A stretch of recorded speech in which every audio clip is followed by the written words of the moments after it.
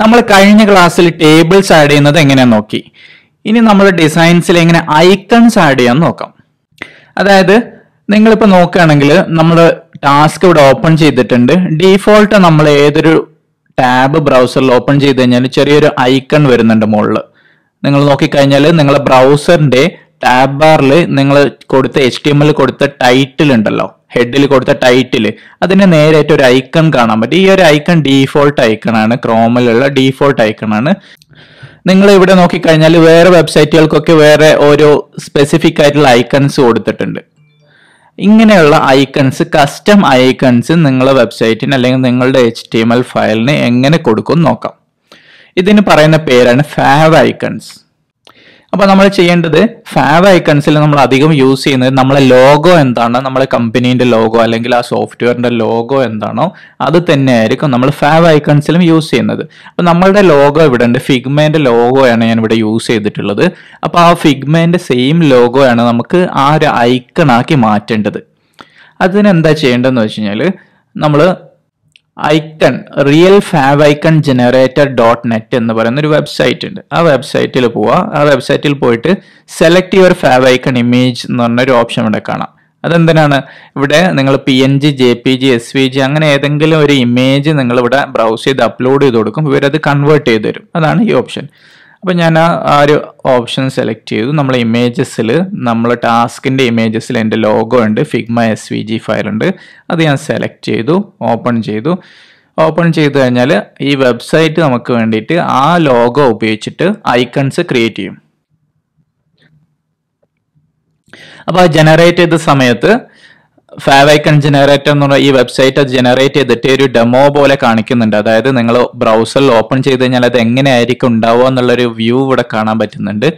Google ക്രോമിൽ എന്തായിരിക്കും അല്ലെങ്കിൽ മറ്റുള്ള വെബ് ബ്രൗസേഴ്സിലും മൊബൈൽസിൽ എങ്ങനെയായിരിക്കും അത് വരിക എന്നുള്ള ഓപ്ഷൻ കാണുന്നുണ്ട്. അപ്പം അതിനുശേഷം നിങ്ങൾ ആ ഒരു ഓപ്ഷൻസ്, പല ഓപ്ഷൻസും കൊടുക്കുന്നുണ്ട്. ക്രോമിന് എന്തെങ്കിലും ഓപ്ഷൻസ് വേണമെങ്കിൽ, നിങ്ങളിത് മൊബൈൽ ആപ്പിനാണെങ്കിൽ അത് എങ്ങനെയായിരിക്കും വരിക അതിനുള്ള ഓപ്ഷൻസ് ചോദിക്കുന്നുണ്ട്. വിൻഡോസിൻ്റെ ആപ്ലിക്കേഷൻ ആണെങ്കിൽ അതെങ്ങനെ, അതിൻ്റെ ബാക്ക്ഗ്രൗണ്ട് കളറൊക്കെ സെറ്റ് ചെയ്യാനുള്ള ഓപ്ഷൻ ഉണ്ട് ഇവിടെ. ആ കളറൊക്കെ നിങ്ങൾക്ക് വേണമെങ്കിൽ ചേഞ്ച് ചെയ്യാം. പിന്നെ സഫാരിയിൽ എങ്ങനെയായിരിക്കും ഓരോ ഓപ്ഷൻസ് കാണുന്നുണ്ട്. അതിനുശേഷം താഴെയുള്ള generate your ഫാവ് icons and HTML code എന്നുള്ള ആ ഒരു ബട്ടൺ ക്ലിക്ക് ചെയ്യാം. ഇവിടെ download your package, ഫാവ് icon package എന്നുള്ള ഈ ബട്ടൺ ക്ലിക്ക് ചെയ്യാം. ആ ബട്ടൺ ക്ലിക്ക് ചെയ്ത് കഴിഞ്ഞാൽ ഒരു സിപ്പ് ഫയൽ ഇവിടെ ഓപ്പൺ ആവും. ആ ഓപ്പൺ ആവുന്ന സിപ്പ് ഫയൽ ഡബിൾ ക്ലിക്ക് ചെയ്ത് കഴിഞ്ഞാൽ അതൊരു സിപ്പ് ഫയലാണ്. അത് എക്സ്ട്രാക്ട് ചെയ്തിട്ട് ഒരു ഫോൾഡർ ആയിട്ട് മാറും. അപ്പോൾ അതിൽ നിങ്ങൾക്ക് കുറേ ഐക്കൺസ് കിട്ടും. ഫാവ് ഐക്കൺ, ഒരുപാട് ഐക്കൺസ് ഉണ്ട്. അപ്പോൾ ഈ ഐക്കൺസ് ഒക്കെ ജസ്റ്റ് കോപ്പി ചെയ്യാം.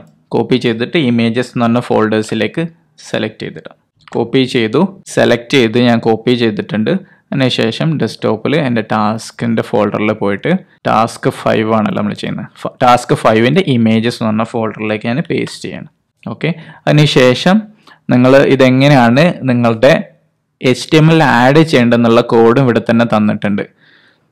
അപ്പോൾ ഇവിടെ തന്നിട്ടുള്ള ഈ കോഡ് ഹെഡിൻ്റെ സെക്ഷനിലാണ്. ഹെഡിൻ്റെ സെക്ഷനിൽ പ്ലേസ് ചെയ്യണം. ആ കോഡ് ജസ്റ്റ് ഞാൻ കോപ്പി ചെയ്തു.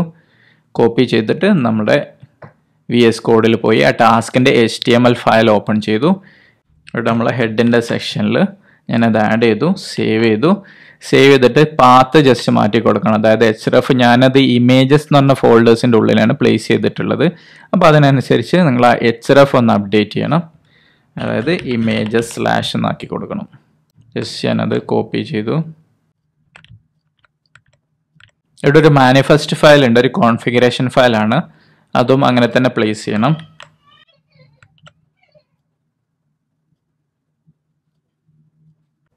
ആ മാനിഫെസ്റ്റ് ഫയലിൽ നിങ്ങൾ പാത്ത് ഒന്ന് അപ്ഡേറ്റ് ചെയ്ത് കൊടുക്കണം.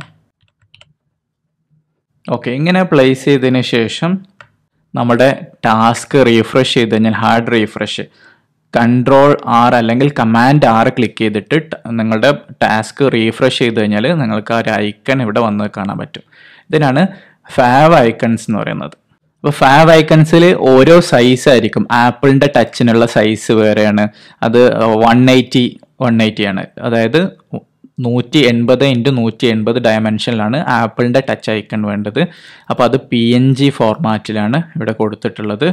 പിന്നെ ഉള്ളത് നമ്മുടെ നോർമൽ ഫാവ് ഐക്കൺ, അത് 32x32 സൈസിലാണ്, അതവിടെ കൊടുത്തിട്ടുണ്ട്. പിന്നെ 16 ഡയമെൻഷനിലുള്ളത് 16x16 അതങ്ങനെ ഒരു PNG കൊടുത്തിട്ടുണ്ട്. ഓരോ ഡിവൈസിനനുസരിച്ച് ഓരോ കോൺഫിഗറേഷൻ വരും. പിന്നെ ആൻഡ്രോയിഡിനുള്ളത് സൈറ്റ് മാനിഫെസ്റ്റ് എന്ന് പറഞ്ഞൊരു ഫയൽ കൊടുത്തിട്ടുണ്ട്. പിന്നെ സഫാരി ടാബിനുള്ളത് അത് വേറെ കൊടുത്തിട്ടുണ്ട്. മാസ്ക് ഐക്കൺ എന്ന് പറഞ്ഞാൽ അതിന് കളർ കൂടെ വേണം. പിന്നെ മൈക്രോസോഫ്റ്റ് ആപ്ലിക്കേഷൻ ടൈൽ ആപ്ലിക്കേഷൻ്റെ കളർ കോൺഫിഗർ ചെയ്യുന്ന മെറ്റാ ടാഗ് ആണത്. അപ്പോൾ അതിവിടെ കൊടുത്തിട്ടുണ്ട്. അത് നേരത്തെ നമ്മൾ നോക്കിയല്ലോ, വിൻഡോസ് 10-ൻ്റെയും 11-ൻ്റെയും ഒക്കെ ആപ്ലിക്കേഷൻ സ്റ്റോറിൽ നമ്മൾ ഐക്കൺ കാണിക്കുമ്പോൾ അതിൻ്റെ ബാക്ക്ഗ്രൗണ്ട് കളർ, ടൈലിൻ്റെ ബാക്ക്ഗ്രൗണ്ട് കളർ എങ്ങനെയാണ് വേണ്ടതെന്ന് കൊടുത്തിട്ടുണ്ട്. ഇതൊക്കെ ഡീഫോൾട്ട് ഇതാണ്. നിങ്ങളുടെ റീഡ്മിയിൽ എവിടെയെങ്കിലും ആഡ് ചെയ്ത് വെച്ചാൽ മതി. എന്നിട്ട് വീണ്ടും റീയൂസ് ചെയ്താൽ മതി. ജസ്റ്റ് വാല്യൂസ് മാത്രം മാറ്റി കൊടുത്തിട്ട് തീം കളർ എന്താണ് വൈറ്റ് ആണ് വേണ്ടതെന്നുള്ള തീം കളറും കൊടുത്തിട്ടുണ്ട്. നിങ്ങളുടെ മാനിഫെസ്റ്റ് ഫയലിൽ ഒന്നുകൂടെ പോയി നോക്കിക്കഴിഞ്ഞാൽ മാനിഫെസ്റ്റ് ഫയൽ ഇതേപോലെ ആൻഡ്രോയിഡിനുള്ള ഐക്കണാണ് കൊടുത്തിട്ടുള്ളത്. 192 ആണ് അതിൻ്റെ സൈസ് അവിടെ. പിന്നെ 512 കൂടെ സൈസ് വരുന്നുണ്ട് ആൻഡ്രോയിഡ് ക്രോമിൻ്റെ. ഇനി നമുക്കിവിടെ മെനൂസ് ഉണ്ട്. ലെഫ്റ്റ് സൈഡിൽ നമ്മൾ മെനൂസ് ഉണ്ടല്ലോ, അധികം നമുക്ക് മെനൂസിലോ അല്ലെങ്കിൽ ബട്ടൺസിലോ ഒക്കെ ആയിട്ട് ഐക്കൺസ് കാണാൻ പറ്റും. നമ്മൾ ടെക്സ്റ്റിൻ്റെ കൂടെ ചെറിയ എന്തെങ്കിലും ഐക്കൺസ് ഉണ്ടാവും. അപ്പോൾ നമുക്ക് ഈ മെനൂസിൽ മീനിങ് ഫുൾ ആയിട്ടുള്ള എന്തെങ്കിലും ഐക്കൺസ് ആഡ് ചെയ്യുന്നത് എങ്ങനെയാണെന്ന് നോക്കാം. അതിന് മുമ്പായിട്ട് നിങ്ങൾക്ക് ഫാവ് ഐക്കൺസ് ജനറേറ്റ് ചെയ്യുന്നത് വേറെയും ഓപ്ഷൻസ് ഉണ്ട്. favicon.io എന്ന് പറഞ്ഞ സൈറ്റിൽ പോയി കഴിഞ്ഞാൽ നിങ്ങൾക്കൊരു ടെക്സ്റ്റിന്ന് ഐക്കൺ ജനറേറ്റ് ചെയ്യാൻ പറ്റും. അതായത് നിങ്ങളുടെ വെബ്സൈറ്റിൻ്റെ പേര് ഫേസ്ബുക്ക് എന്നാണെന്ന് വിചാരിക്കുക. അങ്ങനെയാണെങ്കിൽ നിങ്ങൾ ഏത് ലെറ്ററാണ് വേണ്ടത്, നിങ്ങൾക്ക് F വെച്ചിട്ടുള്ളതായിരിക്കും അല്ലേ. അപ്പോൾ F ഉപയോഗിച്ചിട്ട് ടെക്സ്റ്റ് നിങ്ങളിവിടെ F എന്ന് കൊടുത്ത് ബാക്ക്ഗ്രൗണ്ട് കളറ് എങ്ങനെയുള്ള കളേഴ്സാണ് എന്നുള്ള കാര്യങ്ങളൊക്കെ കൊടുത്തു കഴിഞ്ഞാൽ ആ രീതിയിൽ ഫാവ് ഐക്കൺസ് നിങ്ങൾക്ക് ജനറേറ്റ് ചെയ്തെടുക്കാൻ പറ്റും. കളേഴ്സ് ചേഞ്ച് ചെയ്യാം. ഇവിടെ ഇങ്ങനെ കളേഴ്സ് ചേഞ്ച് ചെയ്യുന്ന അനുസരിച്ച് മാറും. ഇനി Y ആണ് എന്നുണ്ടെങ്കിൽ Y ഉപയോഗിച്ചിട്ട് പിന്നെ അതിൻ്റെ ഫോണ്ട് മാറ്റാം. ഇങ്ങനെ നിങ്ങൾക്ക് ഏത് രീതിയിലാണ് വേണ്ടത് ആ രീതിയിൽ നിങ്ങൾക്ക് ഫാവ് ഐക്കൺസ് ജനറേറ്റ് ചെയ്തെടുക്കാൻ പറ്റും. ഇനി ഇമോജിയിൽ നിന്ന് നിങ്ങൾക്ക് ഫാവ് ഐക്കൺ ജനറേറ്റ് ചെയ്യണമെങ്കിൽ അതിനുള്ള ഓപ്ഷൻസ് ഉണ്ട്. അതിനുള്ള ഉപയോഗിക്കുന്ന വെബ്സൈറ്റാണ് favicon.io. ഇനി നമുക്ക് മെനൂസിൽ ഐക്കൺസ് ആഡ് ചെയ്യുന്നതിലേക്ക് പോകാം. ഐക്കൺസ് ആഡ് ചെയ്യാൻ വേണ്ടിയിട്ട് നിങ്ങൾക്ക് ആദ്യം ഐക്കൺ ഇമേജസ് ഡൗൺലോഡ് ചെയ്യണം. അതിന് വേണ്ടിയിട്ട് ഒന്നെങ്കിൽ dryicons.com, ഇതേപോലെ ഒരുപാട് വെബ്സൈറ്റുകളുണ്ട്. dryicons.com പോവാം. ഇനി അതല്ലെങ്കിൽ iconfinder.com പോവാം. ഒരുപാട് ഫ്രീ ഐക്കൺസ് ഉണ്ട്. ഫ്രീ ആയിട്ടുള്ള ഏതെങ്കിലും ഐക്കൺസ് ഡൗൺലോഡ് ചെയ്തെടുക്കാം. ഞാനിവിടെ iconfinder.com സെർച്ച് ചെയ്യാണ്. സ്റ്റുഡൻറ്റ്, നമുക്ക് സ്റ്റുഡൻറ്റ്സ് ആണല്ലോ ഉള്ളത്. അപ്പോൾ സ്റ്റുഡൻറ്റ് സെർച്ച് ചെയ്തു. ഇവിടെ സ്റ്റുഡൻറ്റ് എന്ന് പറഞ്ഞാൽ സെർച്ച് ചെയ്യുന്ന സമയത്ത് ഒരുപാട് ഐക്കൺസ് വന്നിട്ടുണ്ട്. ഞാനതിൽ ഫ്രീ എന്ന് പറഞ്ഞ ഓപ്ഷൻ ചൂസ് ചെയ്തിട്ടുണ്ട്. ഇവിടെ ഫ്രീ ആയിട്ടുള്ള ഐക്കൺസ് മാത്രം മതി, ബാക്കിയുള്ളത് പെയ്ഡ് ആയിരിക്കും. അപ്പോൾ ഫ്രീ ഐക്കൺ ചൂസ് ചെയ്ത് കഴിഞ്ഞാൽ കുറേ ഐക്കൺസ് ഇവിടെ കാണുന്നുണ്ട്. അതിൽ ഒരു പ്രൊഫഷണലായിട്ട് തോന്നുന്ന, സിമ്പിളായിട്ട് തോന്നുന്ന, ഒരുപാട് കളേഴ്സ് ഒന്നും ഇല്ലാത്ത ഐക്കൺസ് നമുക്ക് സെലക്ട് ചെയ്യണം. അല്ലെങ്കിൽ കോമൺ ആയിട്ട് എല്ലാ ഐക്കൺസിനും ഒരേ കളർ ചൂസ് ചെയ്യണം. അപ്പോൾ ഞാനിവിടെ ഈ ഒരു ഐക്കൺ തന്നെ സെലക്ട് ചെയ്യാണ്. ആ ഐക്കൺ സെലക്ട് ചെയ്തു. അതിൻ്റെ ഡൗൺലോഡ് ചെയ്യുന്ന ഓപ്ഷൻ ഇവിടെ കാണിക്കുന്നുണ്ട്. PNG, SVG, അതർ ഒരുപാട് ഫോർമാറ്റുകളുണ്ട്. പിന്നെ ഒരുപാട് സൈസുകളുണ്ട് ഡൗൺലോഡ് ചെയ്യാൻ വേണ്ടിയിട്ട്. അപ്പോൾ ഞാൻ PNG ചൂസ് ചെയ്തു. എനിക്കിപ്പോൾ തൽക്കാലം 48px സൈസ് മതി. ചെറുതാണല്ലോ, ചെറിയ ഐക്കൺ മതിയല്ലോ, സൈസ് വലിയ സൈസൊന്നും വേണ്ട. അപ്പോൾ ഞാനത് സെലക്ട് ചെയ്തു. ഡൗൺലോഡ് PNG എന്ന് പറഞ്ഞ ഓപ്ഷൻ കൊടുത്തു. ആ ഡൗൺലോഡായി വന്നിട്ടുണ്ട്. ഒരു PNG ഫയൽ തന്നെയാണ്.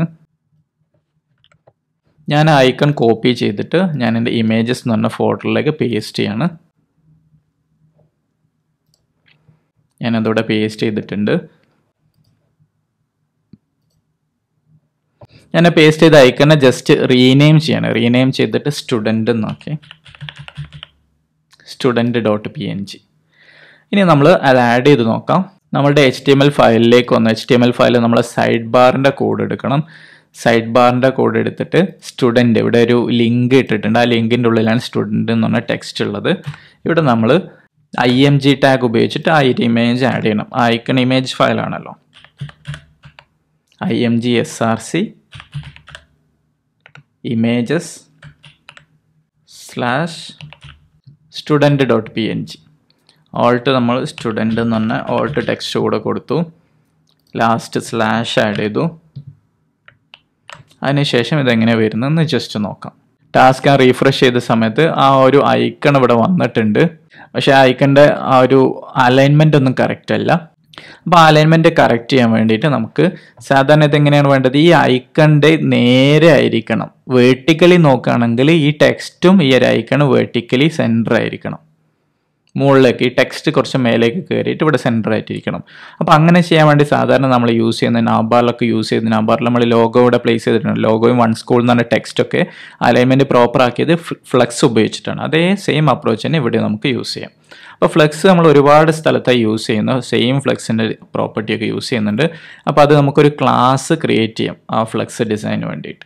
ഡോട്ട് ഫ്ലെക്സ് എന്ന ക്ലാസ്സിന് പേര് കൊടുത്തു. എന്നിട്ട് ഞാൻ അതിൽ പ്രോപ്പർട്ടി കൊടുക്കണം. അതിൽ പ്രോപ്പർട്ടി ഡിസ്പ്ലേ ഫ്ലെക്സ് കൊടുക്കും. പിന്നെ നമുക്ക് വെർട്ടിക്കലി അലൈൻ ചെയ്യാൻ വേണ്ടിയിട്ട് അലൈൻ ഐറ്റംസ് സെൻറ്റർ കൊടുക്കണം. അലൈൻ ഐറ്റംസ് സെൻറ്റർ തൽക്കാലം ഇത്രയും കൊടുത്തു നോക്കാം. എന്നിട്ട് എങ്ങനെ വരുന്നത് നോക്കാം. എന്നിട്ട് ഈ ഫ്ലെക്സ് എന്ന് പറഞ്ഞ ക്ലാസ് നമ്മൾ ഈ എ ടാഗിന് കൊടുത്തു. എ ടാഗിലാണ് ഈ 2 ഐറ്റംസ് ഉള്ളത്. അതായത് ഇമേജും ഉണ്ട്, ആ ഒരു ടെക്സ്റ്റും ഉണ്ട്. ഈ 2 ഐറ്റംസ് ആണ് നമുക്ക് വെർട്ടിക്കലി അലൈൻ ചെയ്യേണ്ടത്. അപ്പോൾ ഈ എ ടാഗിന് നമ്മൾ ആ ക്ലാസ് കൊടുക്കുകയാണ്. ഫ്ലെക്സ് എന്ന് പറഞ്ഞാൽ ക്ലാസ് കൊടുത്തു.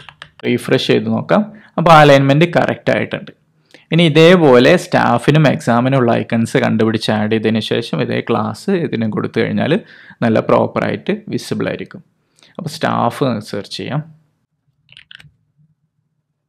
സ്റ്റാഫ് സെർച്ച് ചെയ്ത സമയത്ത് നമുക്ക് ആ ഒരു പ്രോപ്പർ സെയിം കളറിലേക്ക് കിട്ടിയിട്ടില്ല. പക്ഷെ എനിക്ക് വേണമെങ്കിൽ ഈ ഒരു ഐക്കൺ ചൂസ് ചെയ്യാം. ഇനി അതല്ലെങ്കിൽ ഈ ഒരു ഐക്കൺ, ഇനി അതല്ലെങ്കിൽ ഈ ഒരു സ്റ്റാഫ് ഐക്കൺ, ഇതും യൂസ് ചെയ്യാം. സെയിം PNG തന്നെ സെലക്ട് ചെയ്തു. 48 പിക്സൽ സൈസ് ഡൗൺലോഡ് ചെയ്തു. നേരത്തെ ചെയ്ത പോലെ തന്നെ ഞാനത് കോപ്പി ചെയ്യാണ്. കോപ്പി ചെയ്ത് പേസ്റ്റ് ചെയ്തു. പേര് മാറ്റാണ്. staff.png എന്നാക്കി. അതിനുശേഷം എൻ്റെ HTML വന്നിട്ട് ഞാനത് അവിടെ ആഡ് ചെയ്യാണ്. ജസ്റ്റ് കോപ്പി പേസ്റ്റ് ചെയ്യുന്ന ടോപ്പിലുള്ള ഇമേജ് ടാഗ് കോപ്പി പേസ്റ്റ് ചെയ്തിട്ട് പാത്ത് മാറ്റി കൊടുക്കും. സ്റ്റുഡൻറ്റ് എന്നുള്ളത് സ്റ്റാഫ് ആക്കും. ഇവിടെ ആൾട്ട് ടെക്സ്റ്റും സ്റ്റാഫ് ആക്കണം. അതിനുശേഷം ഞാൻ ക്ലാസ് ഫ്ലെക്സ് എന്ന് പറഞ്ഞ ക്ലാസ്സും കൂടെ ആഡ് ചെയ്യാണ്. അതുകൂടെ ആഡ് ചെയ്തു. ടാസ്ക് ഞാൻ റീഫ്രഷ് ചെയ്ത് നോക്കാം. അപ്പോൾ സ്റ്റാഫിനുള്ള ഒരു ഐക്കണും ടെക്സ്റ്റും വന്നിട്ടുണ്ട്. ഇനി എക്സാമിന് കൂടെ ആഡ് ചെയ്യണം. ജസ്റ്റ് സെർച്ച് ചെയ്യാം എക്സാം. നമ്മൾ ഡാർക്ക് ടൈപ്പിലുള്ള ഐക്കൺസാണ് യൂസ് ചെയ്തിട്ടുള്ളത്, അത്ര കളേർഡ് അല്ല. അപ്പോൾ എക്സാമിനുള്ളതും കുറച്ച് ഡാർക്ക് ടൈപ്പ് തന്നെ യൂസ് ചെയ്യാം. ഈ ഒരു ഐക്കണാണ് സെലക്ട് ചെയ്യുന്നത്. ഡൗൺലോഡ് ചെയ്തു ഫയൽ കോപ്പി ചെയ്യാണ്.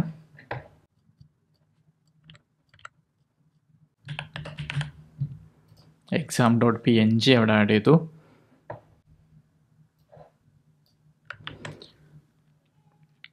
എ ടാഗിൻ്റെ എക്സാം ടെക്സ്റ്റിൻ്റെ മുമ്പായിട്ട് ആ ഒരു ഇമേജ് ആഡ് ചെയ്യാണ്. ഇമേജ് ഇവിടെ ആഡ് ചെയ്തു. exam.png കൊടുത്തു. ആൾട്ട് ടെക്സ്റ്റ് മാറ്റി എക്സാം ആക്കി. അതിനുശേഷം റീഫ്രഷ് ചെയ്യാണ്. റീഫ്രഷ് ചെയ്തു. ഞാൻ ക്ലാസ് ആഡ് ചെയ്യാൻ വിട്ടുപോയിട്ടുണ്ട്. ക്ലാസ് ആഡ് ചെയ്ത് റീഫ്രഷ് ചെയ്ത സമയത്ത് പ്രോപ്പറായിട്ട് എനിക്ക് എൻ്റെ മെനൂസ് വന്നിട്ടുണ്ട്. ഇനി ഈ മെനൂസ് സൈസ് കുറച്ച് കൂടുതലാണെന്ന് തോന്നുന്നുണ്ടെങ്കിൽ സൈസ് എനിക്ക് റെഡ്യൂസ് ചെയ്യാം.